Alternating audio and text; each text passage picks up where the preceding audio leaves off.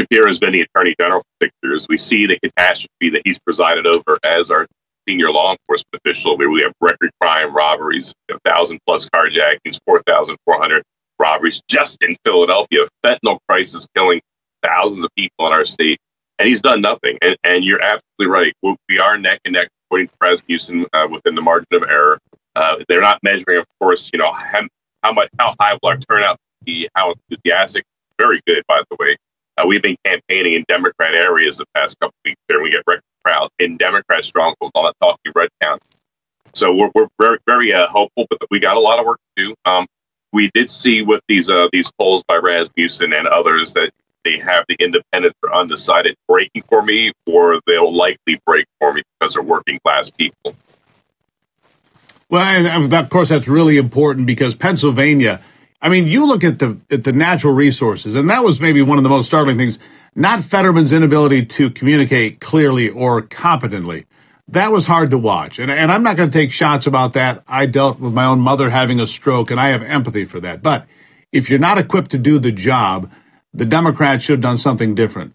They should have put somebody else on the ballot. They didn't do that. So here's where we are. But more importantly, the biggest problem with the debate for Fetterman on Tuesday was the fact that he said, I've always supported fracking.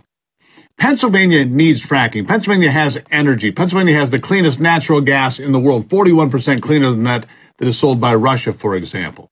And for Fetterman now to switch gears and say, oh, I'm all for it, you know better. Shapiro wasn't for fracking. None of these people are for energy. You have to be an energy candidate this year in Pennsylvania, don't you? You absolutely do. And I'll tell you what, so maybe Fetterman, Shapiro for fracking, but with heavy, severe restrictions and limitations that's driving our industry physically today out of the state to Texas and to Ohio and West Virginia, where there's, of course, pro-energy policy. So they're not really fracking. That's a bunch of nonsense.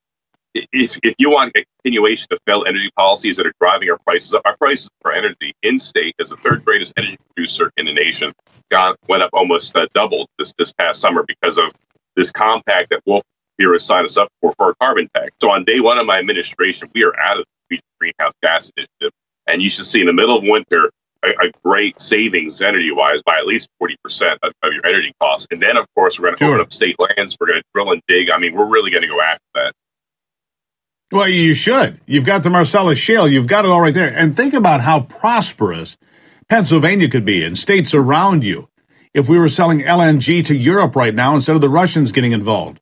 I mean, we're selling a lot of LNG right now. We're exporting plenty. But if we were able to sell more, if we were set up to do it, Pennsylvania would be thriving right now, not suffering with 8% inflation and unemployment problems and jobs that can't get the bills paid, right? We wouldn't have those problems if we embraced energy the way Donald Trump did. That's a fact. And the way that you're going to when elected governor. I'll give you the last word. Yeah, as governor, we are going to open up our energy sector. My goal is to become the #1 energy producer and exporter in the nation. A lofty goal, but we will be able to achieve it.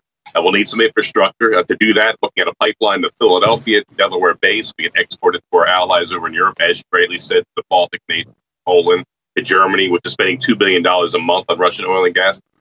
We'll take their euros.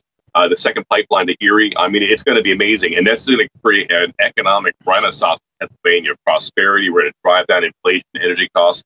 We're going to be open for business here. And it's going to be a life-changing moment in time for our nation, led by Pennsylvania.